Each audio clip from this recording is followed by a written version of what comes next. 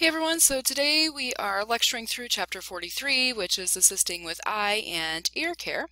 We start with talking about the eye and ophthalmology, which is the branch of medicine that specializes in the eye, particularly in eye anatomy, the function of the eye, and diseases that affect your eye.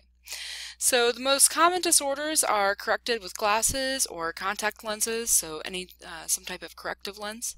But more serious problems often will require medications and up to surgery, which can only be done by an ophthalmologist. So there are differences between an ophthalmologist and an optometrist. An ophthalmologist is the one who prescribes medications and does the surgery to correct disorders with the eye and treat diseases.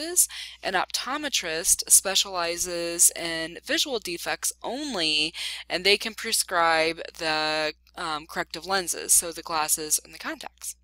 So I have pasted in here a diagram of both the frontal view of an eye, or the exterior view of an eye, and then the interior view of the eye.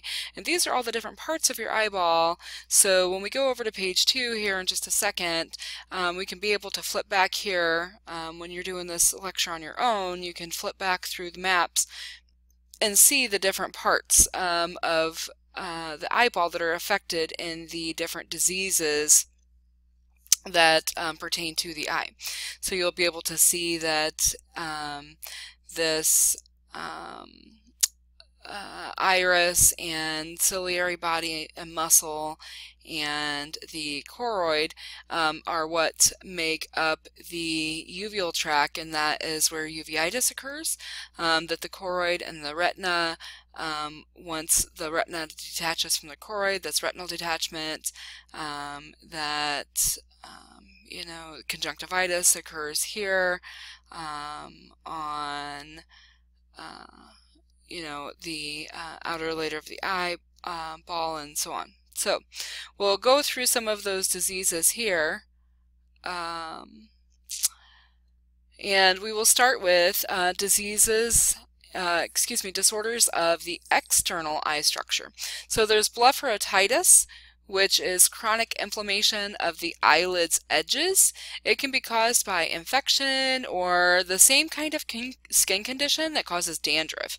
And so blepharotitis is, if we flip back here, it would be all around kind of where eyeliner goes, would be where you would see blepharotitis. Ptosis, so blepharotitis more specifically would be kind of where the eyelashes meet the eyelids.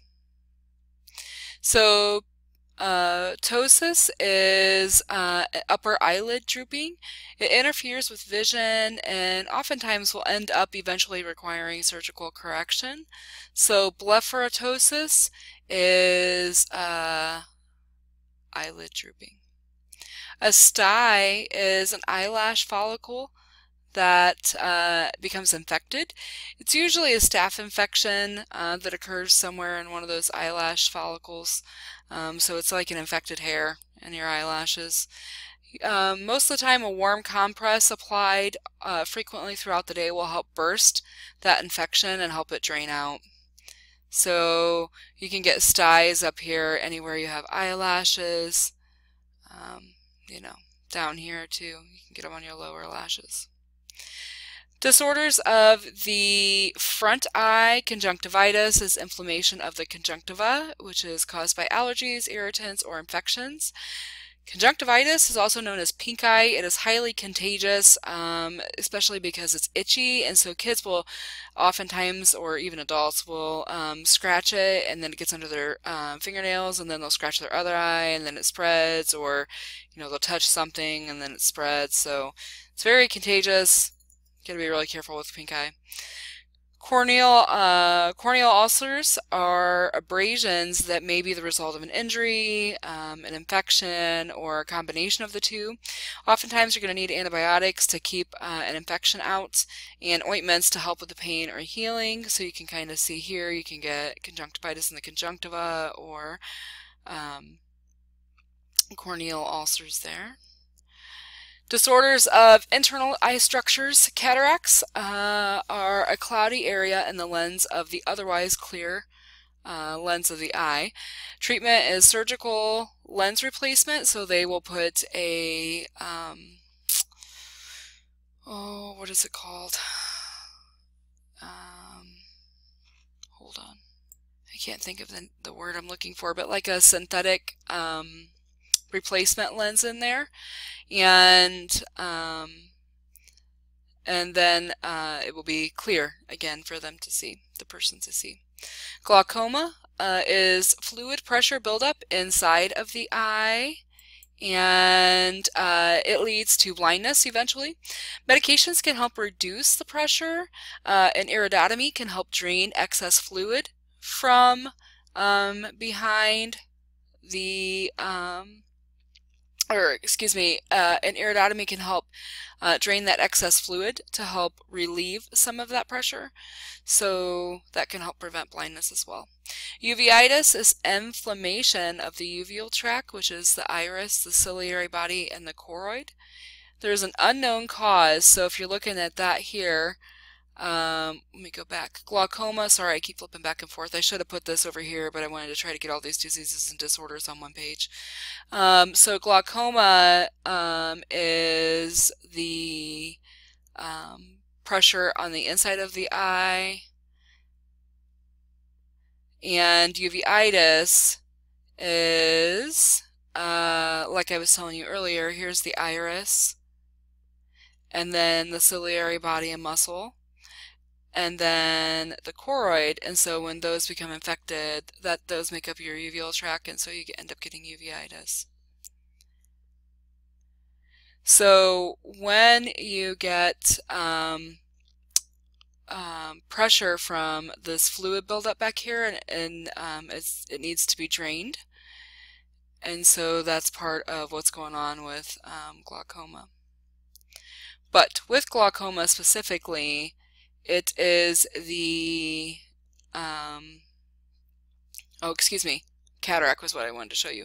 Cataract is on the lens of the eye, so this lens here is normally clear, but if it becomes cloudy, it looks opaque, and so it's like putting a piece of Scotch tape over the center of your eyeball, and so what would normally be clear would be masked and kind of milky looking, and so they would take that out, the lens out, and put an artificial one. Artificial, that's the flippin' word I was looking for.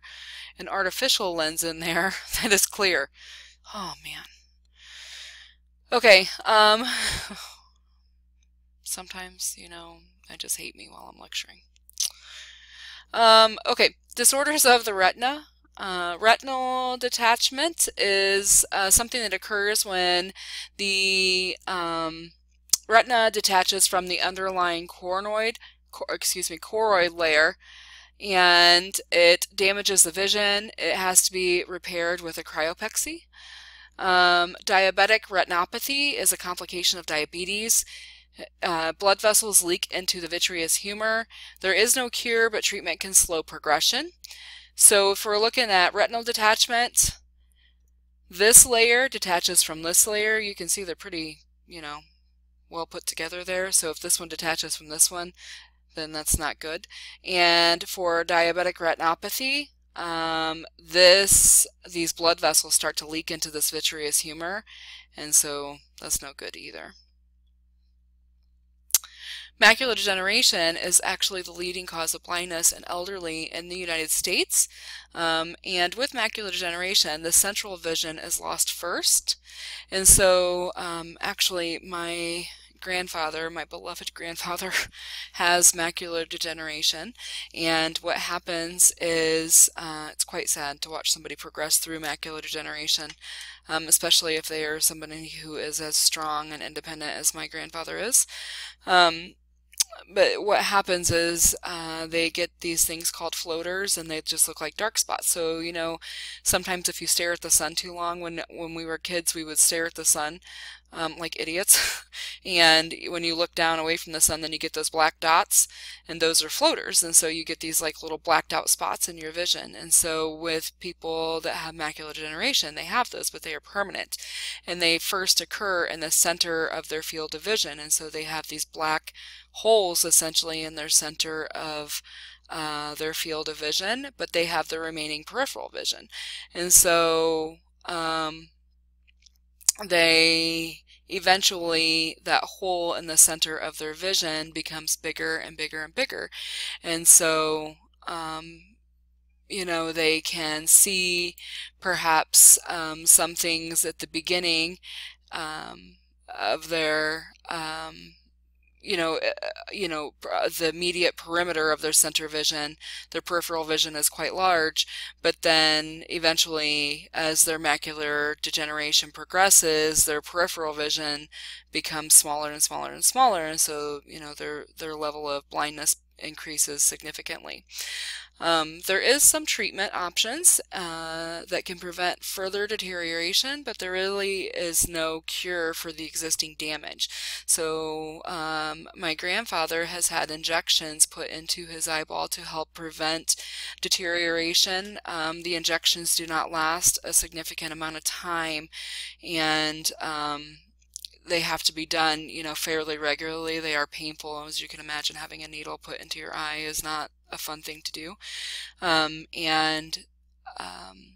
One of the big things my mom, now macular degeneration is thought to be somewhat genetic, and so my mother has macular degeneration now as well, and so does one of my uncles.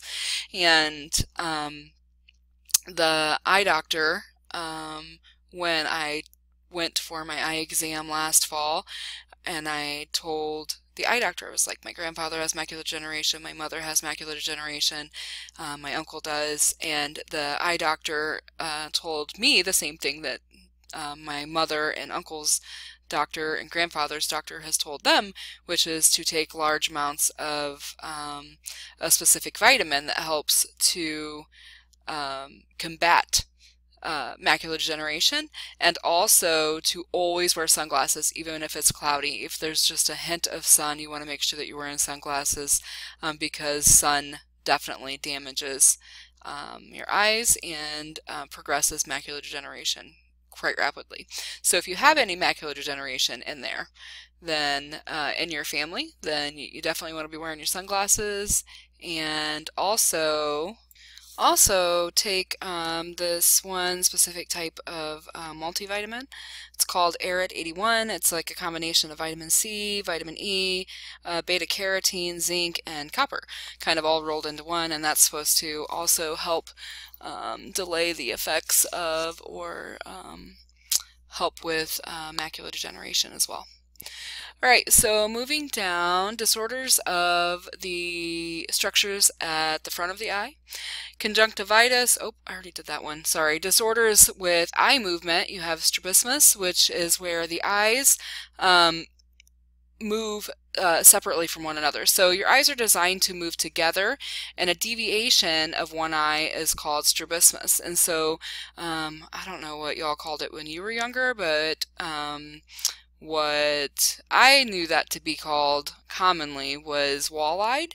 And so if you think of, if you've ever seen a person where maybe one eye is looking straight and the other one is looking to the side, or one eye is focused in one direction or the other eye, and the other eye is focused in another direction, then that would be strabismus. Amblyopia is often known as a lazy eye, and that occurs when the misaligned eye ends up becoming lazy, and so it's often a side effect of strabismus, or not necessarily being wall-eyed completely, but having a little bit of a strabismus, and then that misaligned eye becomes lazy. And so a treatment for amblyopia becomes patches, or is patches. And so they'll patch the good eye, and that forces the lazy eye to do more work. And also glasses will be oftentimes used in conjunction with the patches to help force that lazy eye to do more work and become stronger. And so in really extreme cases, if the patches and the glasses don't work to force that lazy eye to be stronger and to correct itself, then surgery may be needed. Refractive disorders, these are really common, and so make sure you know the difference in these and be able to define these. Myopia is nearsightedness, and that is where a person can see nearby objects clearly, but they cannot see distant objects clearly. Hyperopia is farsightedness, and that is where they can see distant objects clearly, but not close up. Close objects are blurry. That is what I have. I can see things far away that are very clear, but if I take my glasses off, I can't see anything 3 inches in front of my face. Presbyopia is a form of farsightedness that occurs with aging. It is secondary to a loss of accommodation of the lens. And lastly, astigmatism is an unevenly curved lens which causes vision distortion. Okay, so page 3 covers ophthalmic exams. So an eye exam is done with a couple of different instruments. It uses an ophthalmoscope, which is an instrument used for an eye exam. It's handheld, it has a light to view the inner structures of an eye. We have one of those back in our ER room back there hanging on the wall, and so you can check one of those out next time you're in lab. A tonometer is used to detect glaucoma. It is the tool that measures intraocular pressure. And so if you've had an eye exam, then you'll remember that it is the instrument that uses the puff of air that dries your eye out. And so it doesn't hurt, it just kind of startles you a little bit when it puffs the air into your eye to dry the eye out so that they can check for intraocular pressure. A slit lamp is the magnifying lens and light source. It's used to examine the frontal structures of the eye, including the eyelids, the iris, the cornea, and the lens. And this is the instrument, if you've had an eye exam, where you put your chin into the little rest and tilt your forehead up against the head bar and stare straight ahead while the light is brought in really close to your eye and shined directly into your eyeball. And then they tell you not to blink. A refraction exam is something that verifies the need for corrective lenses, and so it uses an instrument called a retinoscope. It is the test, if you've had an eye exam done, where they bring the thing down over to your face and it looks like a huge mask, and you look through the little lenses, and then the doctor will flip through the lenses and ask you which one is clear, 1 or 2, 2 or 3, 3 or 4, 4 or 5, and so they keep flipping through the lenses to ask you which one is the most clear, and then that is how they determine what your prescription for corrective lenses will be. The ophthalmological procedures and treatments. Installation is administering medications into the eye.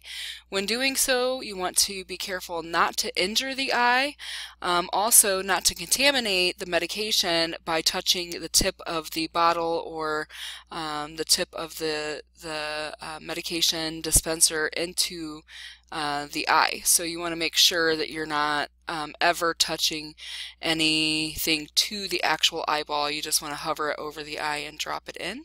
Also, you want to make sure that you dispense most medications into the inner corner of the eye and then have the patient roll their eye outward and down to the left to help kind of roll the medication back and forth around underneath their eyelids. When you are instilling medications into the eye, you want to make sure that the patients do not rub their eyes. If liquids drip out from the installation, then you can hand them a tissue and just have them gently pat, but definitely don't rub after medications have been administered into the eye. For eye irrigation, that is flushing out foreign materials from the eye, typically we use sterile water or sterile solution that is formulated for irrigation. Sometimes it's we use a solution called lactated ringers. that is formulated for eye irrigation.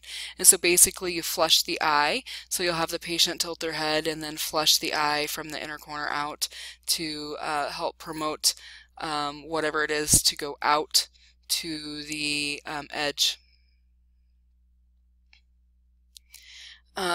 Vision screening. A Snellen chart is the test done for distance vision. It is a chart that hangs 20 feet from where the patient stands. It uses letters or symbols. There are various charts available. There is one with sailboats and balls and teddy bears, I think, things like that for school-age children who are not yet able to read letters or recognize letters. There are the standard Snellen chart is the one that we have in our lab, and that is the one that has English letters on it, and so that's the one that is most often used for those who are able to read and write English and most adults. And then there is also a non-English speaking chart that is composed of letters, variations of the letter E pointed in different directions. And so for that chart you would just have the patient point their fingers in the pattern of an E, so there are 3 fingers in whatever direction the prongs on the E are facing on the chart for whichever symbol you are pointing at on the chart. The Jagger chart is a test that tests near vision.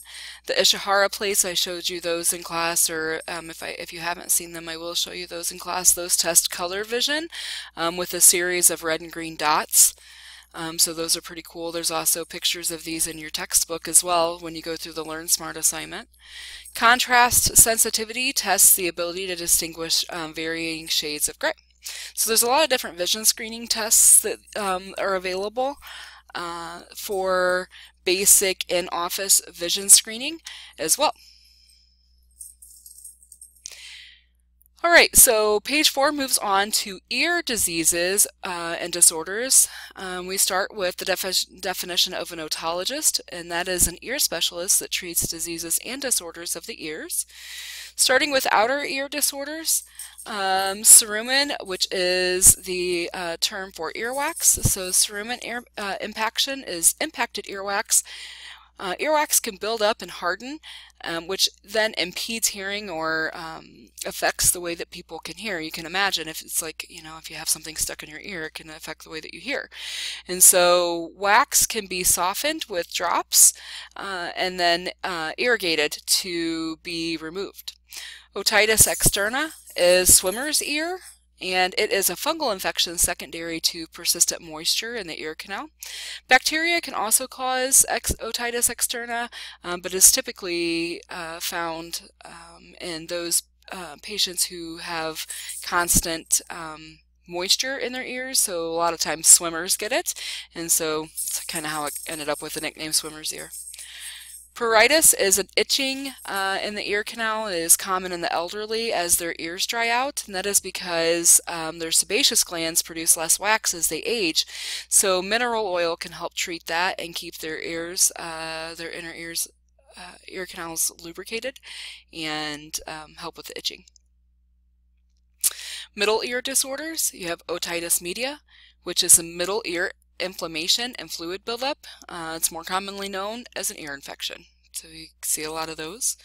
Mastoiditis is the inflammation of the mastoid bone, which is connected to the middle ear by air cells and sinuses in the bone. If you want to know where your mastoid bone is, if you feel right behind your ear, that bone that is right behind your earlobe is your mastoid bone. So mastoiditis is pretty serious because of its proximity to the hearing organs, the jugular vein, and the dura mater, that covers your brain. So it needs to be treated very quickly with antibiotics.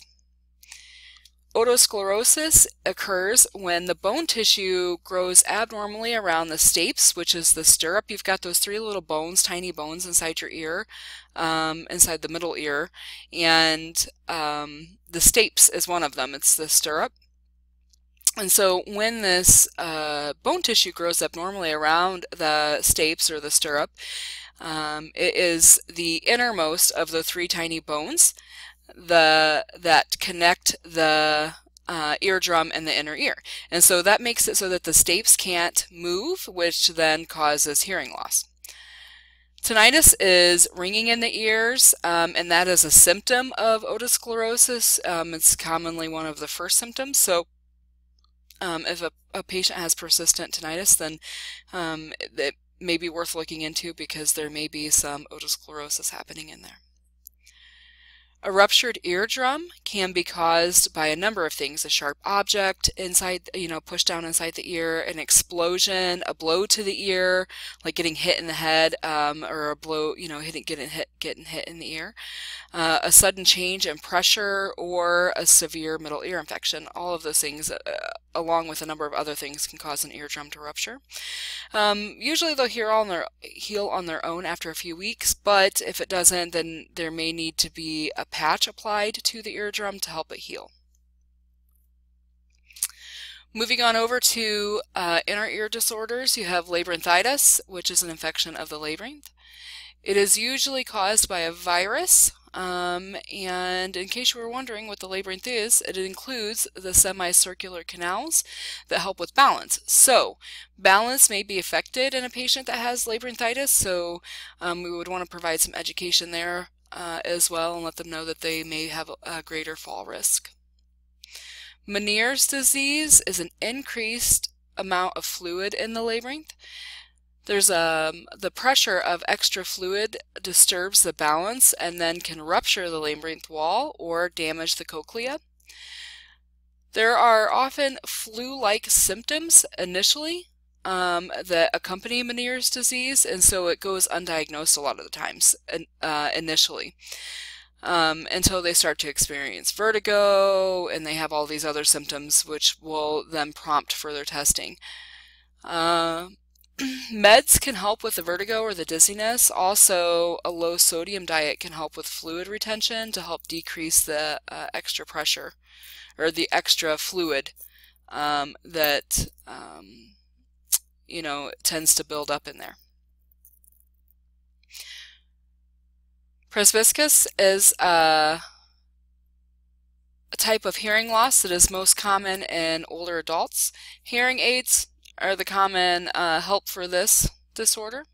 And then again, tinnitus is ringing in the ears. It's sometimes more like a buzzing, a whistling, or a hissing sound, so it's not always ringing.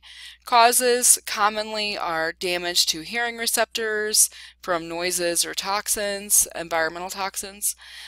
Age is a factor here, and then also the long-term use of NSAIDs like aspirin, like ibuprofen, or other types of non-steroidal anti-inflammatory medications.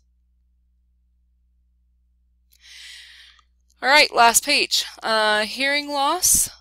There are a few types of hearing loss that you need to be aware of. There's conductive, which is caused by an interruption in the transmission of sound waves to the inner ear, typically caused by an obstruction of the ear canal.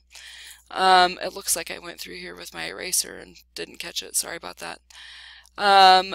The middle ear infections can also cause conductive hearing loss, and so can otosclerosis. Sensorineural hearing loss occurs with damage to the inner ear, to the nerve that leads from the ear to the brain or to the brain itself.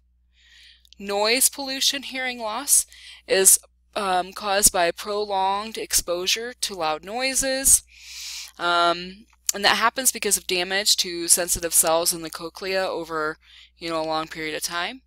Ear protection is really important, so if you work in a really noisy place or you often find yourself in very noisy places, then you want to make sure you always have earplugs in.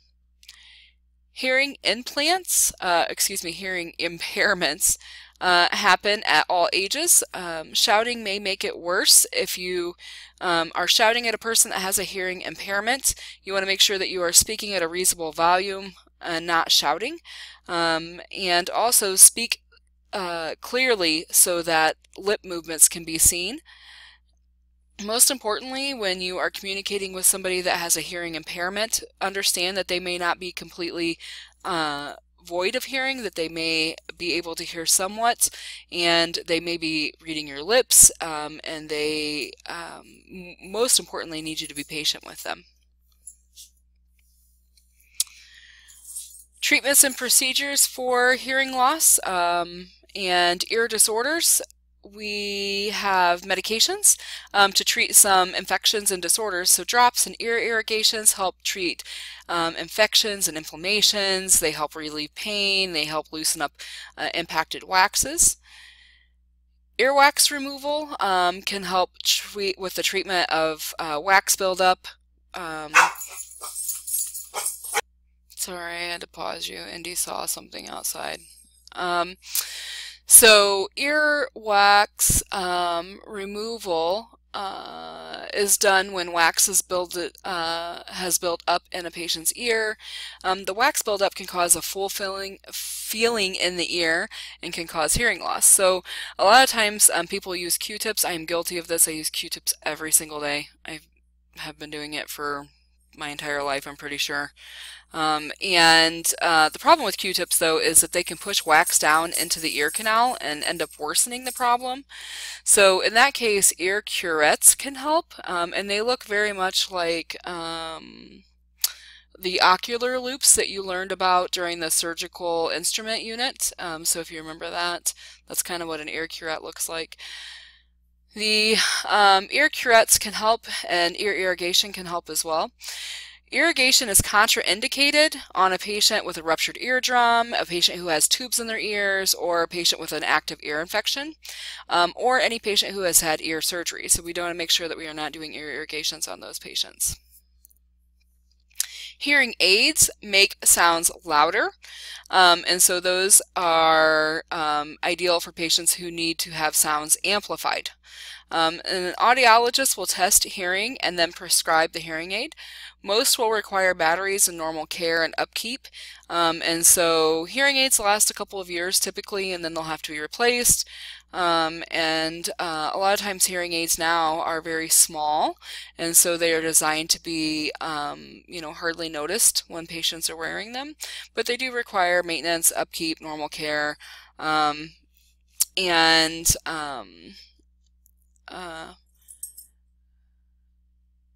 are helpful for those who need to have some help with making sounds louder. The cochlear implant is an electronic device that helps restore hearing. It is actually implanted behind the ear. It doesn't make sounds louder like the hearing aid does. Instead, it does the work of the cochlea to provide sound signals to the brain. So it transmits sound signals to the brain instead of amplifying sounds like a hearing aid does. So it is it also is a hearing assistive device, but it does not function the same that a hearing aid does. So make sure you understand the difference between those two. Okay, so I think that's it for the eyes and the ears. If you have any questions, let me know.